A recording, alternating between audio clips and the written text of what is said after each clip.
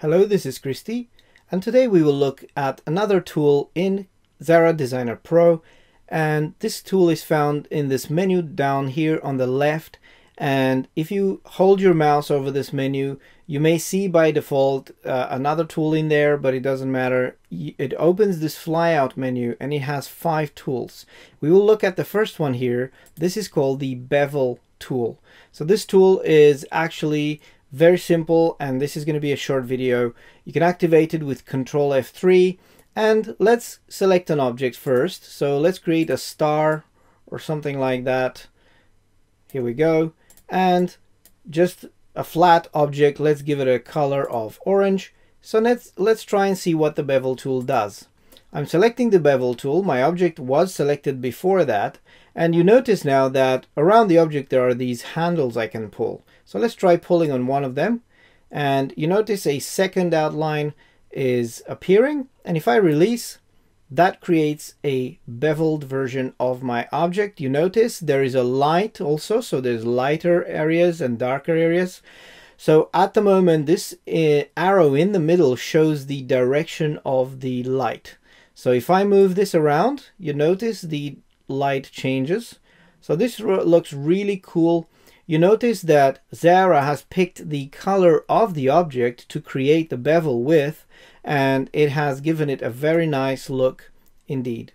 So now what can you do? As with all the tools, you have this toolbar at the top appearing, and you can have different types of bevels. So you can have a flat one by default, which gives you a flat line from the top to the bottom, and you can get a rounded one, so the bevel is smoother. You don't get those very sharp edges. Of course, if you pull this, you can make it larger so you can see it more, see it better. Then you have a rounded 2, which is even smoother. You can have a chisel version, which sort of goes on the inside for a bit and then goes back out, so it gives you a very, very sharp edge. You can do a chisel 2 again, which is a bit smoother. It looks like the object has kind of a plateau at the top, and then the bottom part is smooth. Round frame gives you a sort of a fat look, like it's a pizza edge there. And then you've got round frame 2, all these variations of these bevels you can play with. Now I have to say that the bevel is something back from the 90s maybe, so I don't really know how, I can't really think of an idea off the top of my head of what you would use this for.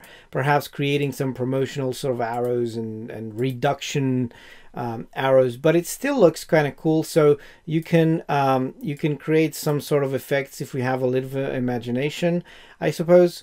And let me just show you. So there's other controls here. I'm just going to go back to a simple bevel just so that we can see what's happening. So yeah, you can change the contrast here. So if you go down, it obviously, the darker areas are not going to be so dark, and if you turn it up, they're going to be, darker. So you've got a very strong contrast, darkness to light. Always the color of your object is going to be sort of the mid-tone. So you've got the light and the darkness there. And also here you can change the type of bevel from an outer bevel to an inner bevel. So instead of the bevel going outside of your object, if you click on this, it goes inside. So that gives you even a more interesting effect by actually chipping away from the object and creating the bevel. So there you go. Again, you can drag these handles to change the size of it. So, you've got a cool star. And this works on any shape, really, even on text. So if I add text here, this is a text, and just make it larger. Click on the bevel and drag outside. There you go. Your text is kind of fat and raised from the top. You can change, of course, the type of light by doing contrast, light angle, or elevation. So you can change this drop down, and then you can play with the control here. So if I zoom into this text and go back to the Bevel tool, I can change whatever is selected in this drop down. I can change with this slider. So there's a stronger contrast. If I change the light angle, I can rotate the light. which was, you know, I could, on the other objects I was able to do with that arrow. And you can change the elevation so that the light appears to be higher above your object, and then your light shadow is going to be stronger or not so strong. So, you know, the object gets more light because it assumes the light is higher.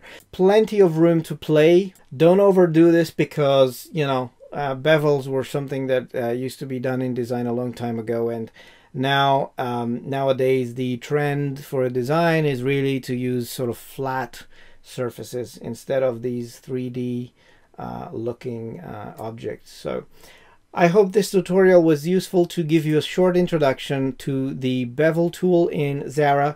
Please subscribe to my channel for more tutorials. We will be doing all these other tools, and in my tutorials I've already covered most of these previous tools, so check them out in the link in the description for the playlist with all of my Xara Designer Pro tutorials.